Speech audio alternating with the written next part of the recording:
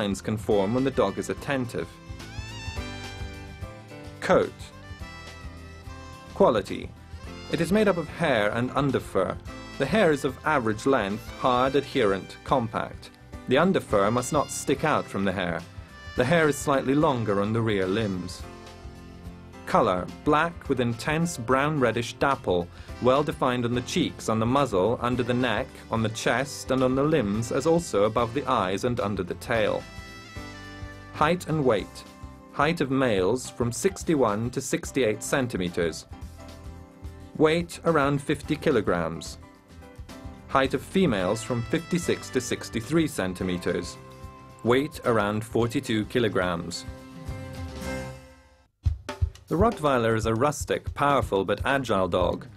Even if its physical construction, aimed more at power, does not produce a high-speed dog, it has notable sprint capacity when motivated. The dog must be calm and serene, but immediately ready for work, play, or for any request from its leader of its fine physique.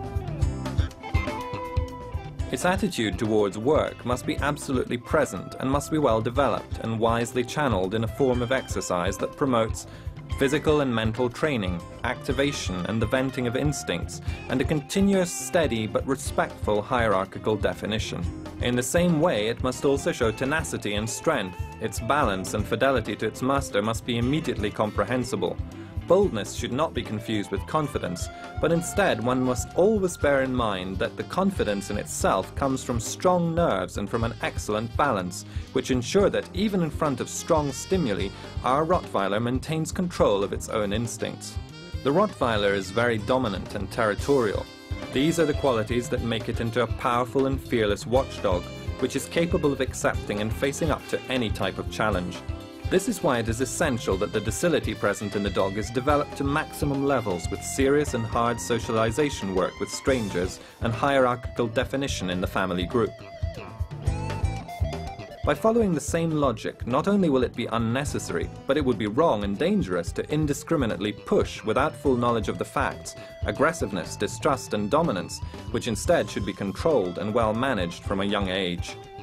Knowledge and experience will make the difference between a solid, well-grown adult dog, confident and serene, a perfect subordinate, companion and fearless protector, and a dog inexpertly brought up as arrogant, over-dominant and possessive, that without correct education will be unmanageable, frustrated and potentially dangerous.